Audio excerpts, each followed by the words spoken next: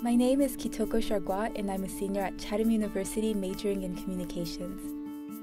I chose Chatham because of its location. I wanted to choose a university that was close to home, and I came into Chatham knowing that I wanted to be a print journalist. So one of the first things that I did was I looked into the student newspaper. Right now, I'm the editor of the communique, so that really allowed me to add to my skill set, because not only did I need to be able to write, I needed to be able to lead a staff. A lot of the skills that I was using while I was at the Pittsburgh Post-Gazette, I learned through my news writing classes, and I learned through being a part of the communique.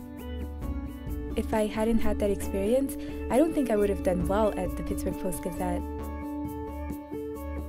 Chatham has a lot of opportunities. When you get here, don't be complacent, don't laze around, just start getting involved.